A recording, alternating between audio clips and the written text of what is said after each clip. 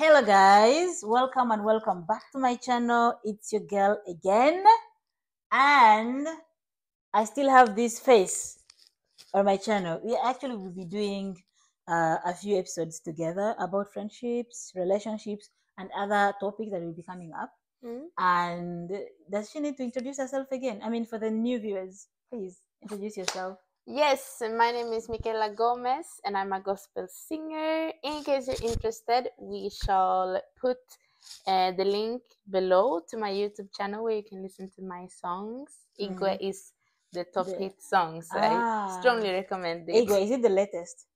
No, the latest is Bonga. Bonga, Yes, but that that's a Igwe dance was song. fire. And then there was another one, 247. Yes, 247. that's the first I song. think is my favorite when it comes to dancing. Oh, thank Yeah, you. it was good though. Oh, 247. I'm free. That one. Did you hear the voice? Ew. But the truth is, Yes. she can sing. She's an amazing singer. Thank And let's support her. I'm gonna link. I'm gonna put the link to her channel in the description box below. Just check it out. Yes. Yeah, and I forgot actually to introduce myself. My name is Vivian, aka African Princess. Yeah, she said it. I don't need to repeat. And today, like the last video, we were talking about friendship and who do we call a friend, who is a good friend, the deal breaker, and everything. But today we're going to talk about like toxic friendships or toxic friends.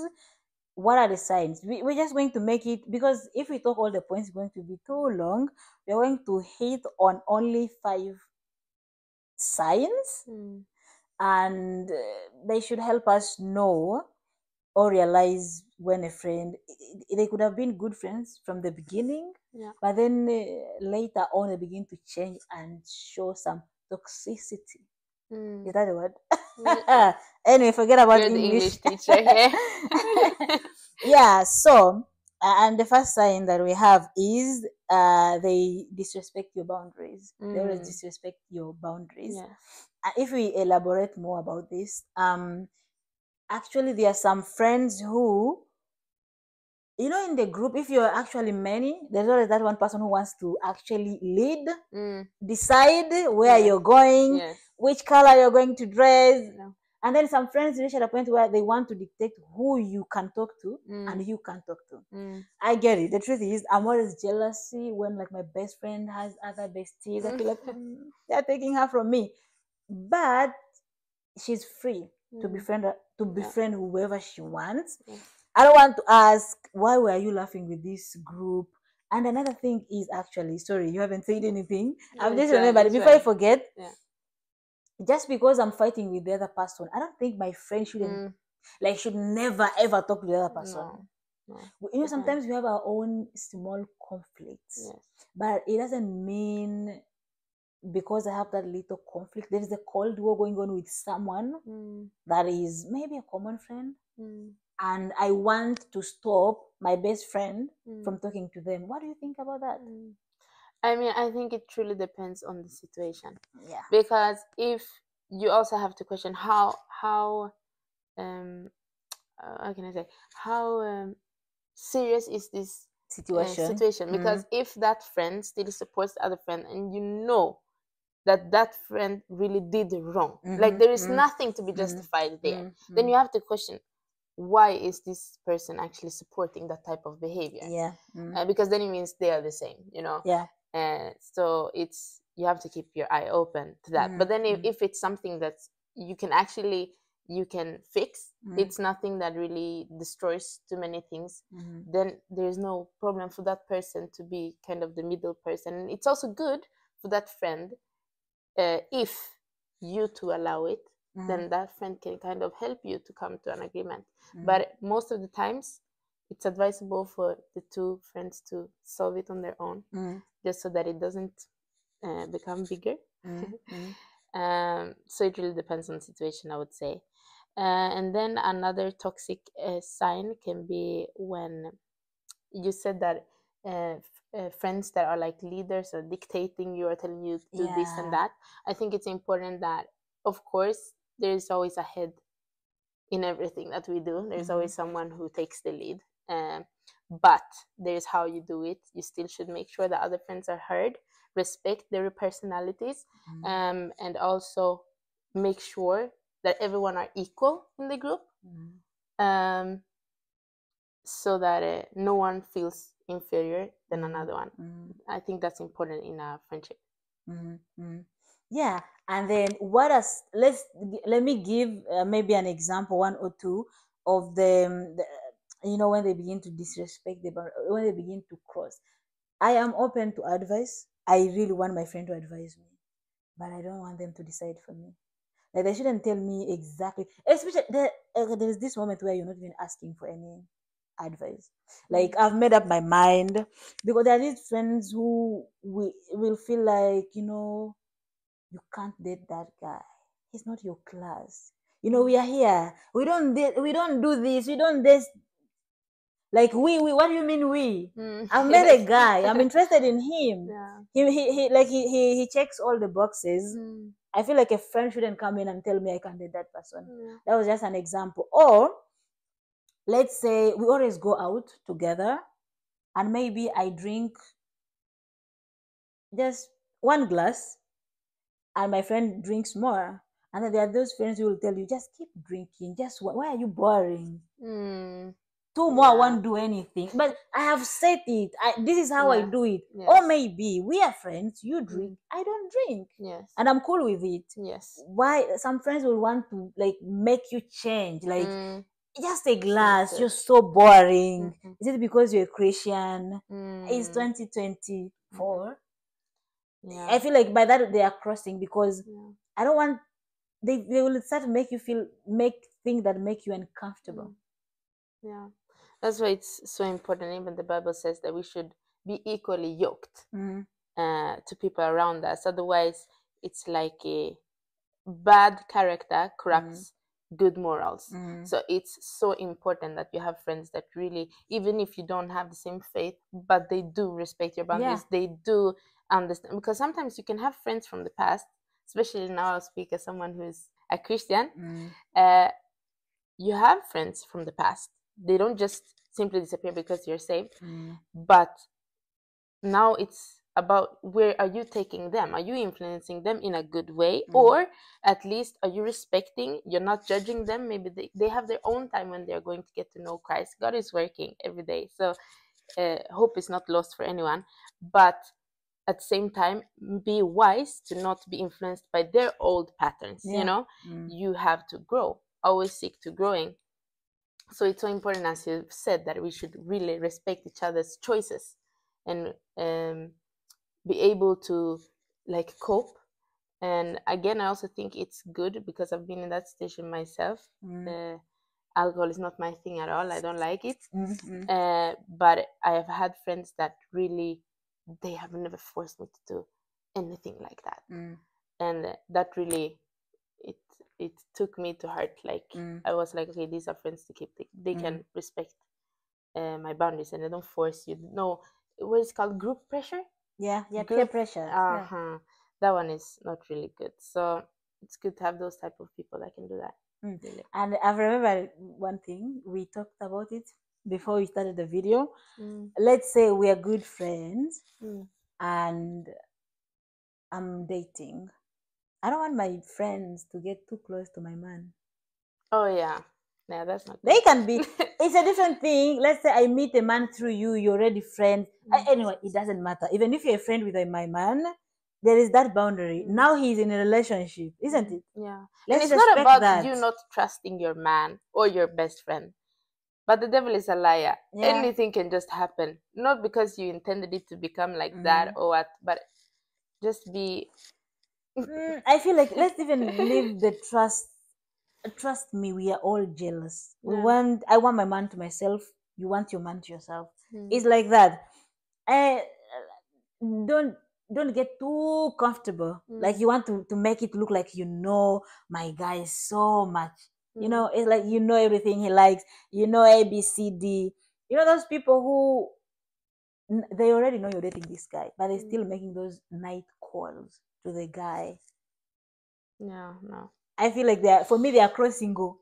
Hey, that's not good. No, I think there is so much examples, but anyway, you viewers, I'm very sure you've experienced something like this. You can educate us down below.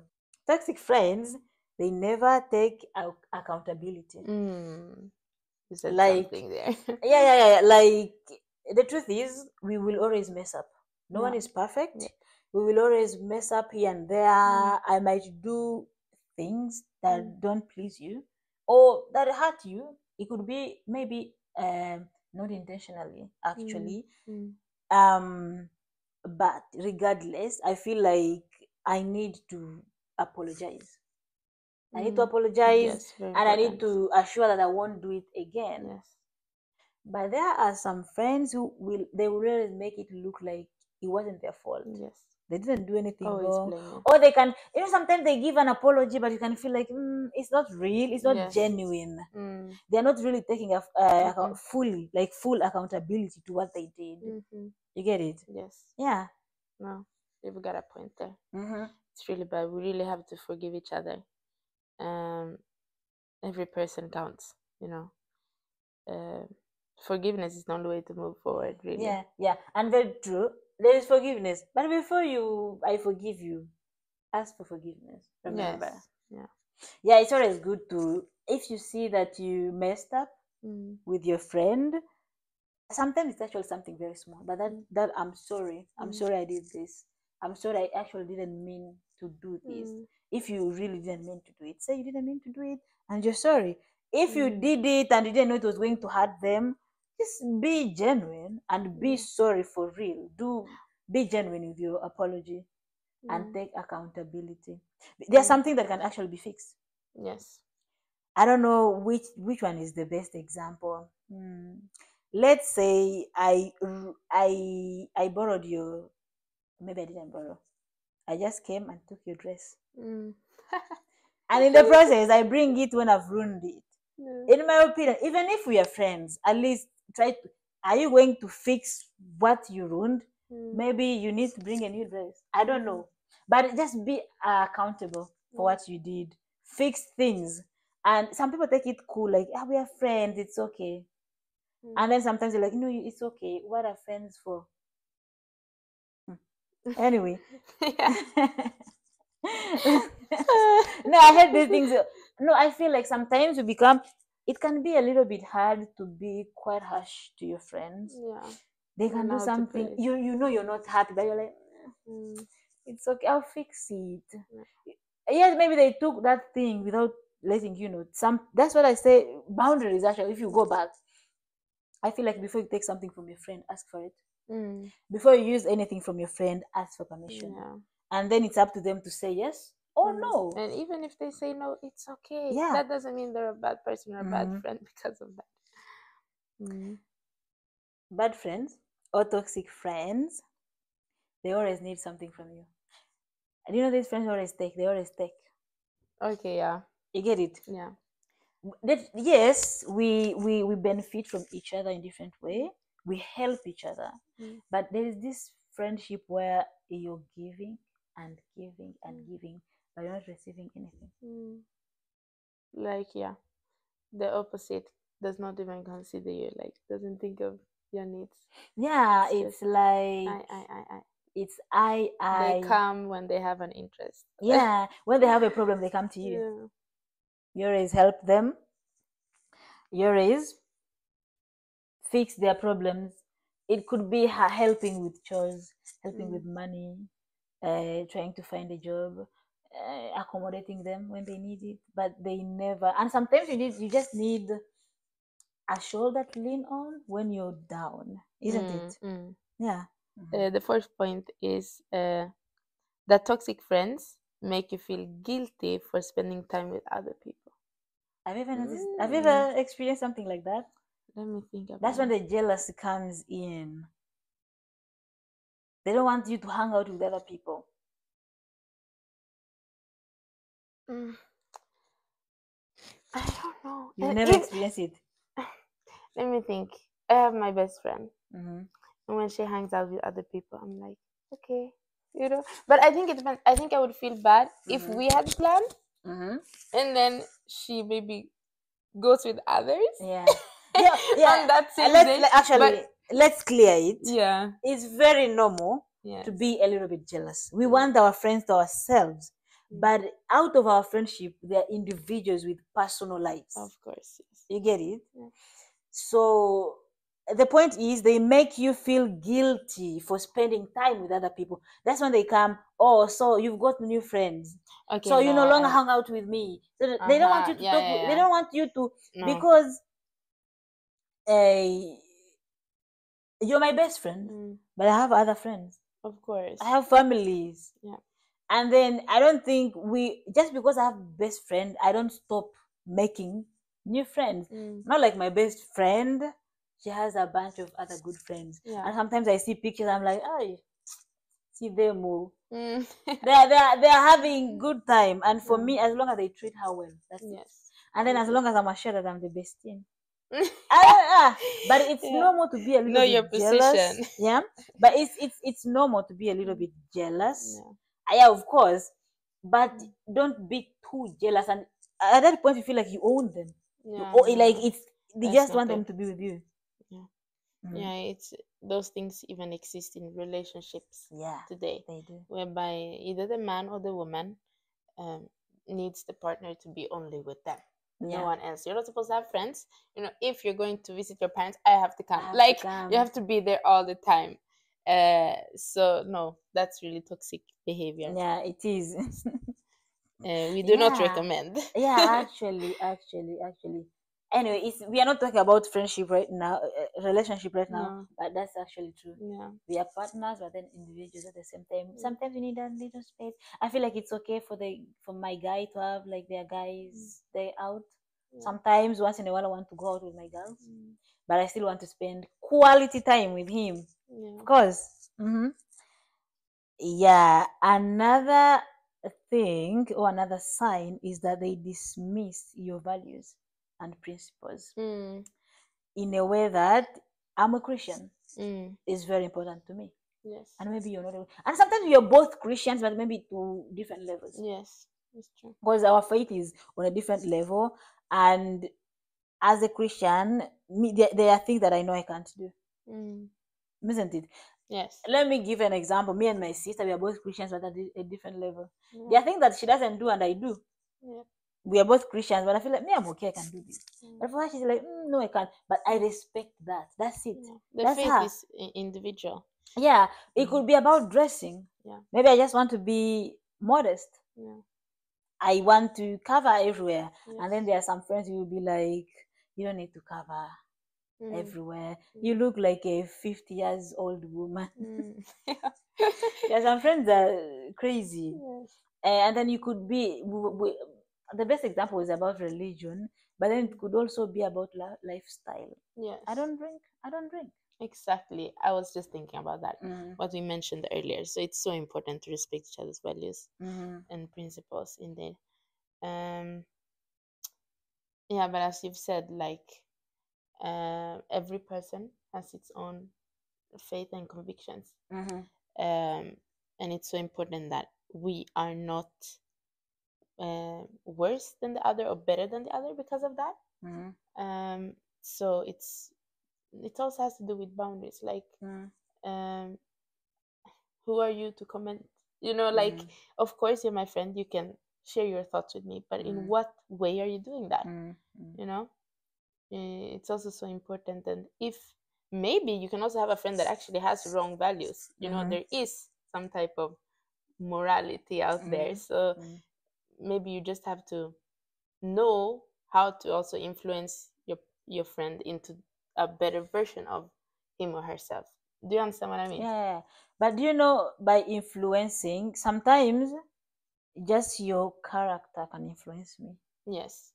How you carry yourself. You can still influence them if you want to influence. Exactly. How you carry yourself. Yes. You don't have to. I don't want you to be on my neck every time. Oh, you don't look good in those dresses. Words. But yeah, actually. And then I feel like some friends make it clear. For me, this is me. Yes. And I always actually open up with my friends. Me, I dress like this. I don't feel comfortable in maybe very short dresses or very short shorts. But my friends don't care. They are perfectly fine, and I'm okay with that. I feel like if they think they look good, then they look good. Yeah. If it doesn't affect them in any way. We talked about drinking, smoking, like, and other lifestyles in general. Yeah. Like going clubbing. Just going out anyhowly. And another thing, overspending. That's an issue, actually. Yeah. Maybe I'm just a person who loves saving, because the more we go out, the more we are spending, actually. Yes. You might want us to go out 3 times a week, and me, I'm like, I think I'm okay with 1 time a week, or once a month. I don't. And then there's the thing of, they begin to make you feel low because of the lifestyle you choose to live. Yeah, because it's true. I mean, the best thing to live with others is to understand them, know who they are, and adapt from there. You know, it's so important. Like, as you've said, if you have a friend that only wants to go out once a week, and then you want to go, find those other people that you know you can hang out with 3 times a week. Yeah. You know, or do it yourself, but manage, but don't force anyone to do what they cannot do or do not want to do. Yeah, that's been good. So I think we're done. I think so. I don't have any more to add for now. Me neither. Yeah, so that was it, guys. Thank you so much for watching. And remember, she's a gospel singer. And trust me, if you listen or watch her songs, you're gonna appreciate me later. And what's the name of your channel? Micaela Gomez. Just like her name, Micaela Gomez. And I'm gonna actually leave the link in the description box below. So thank you so much for watching, and thank you for taking your special and precious time. Thank you. And come here on my channel. And I want to see more of you here. I enjoy this kind of. I hate talking alone, so I'd rather talk with someone, because I feel like you need knowledge from other people and wisdom from other people, sharing ideas and knowing what they think about life in general. It's really important. Yeah, it is. So that's it, guys. Okay, this is hard to close the video. I'm making it so long, but see you in another video. Stay tuned, stay blessed, take care, bye.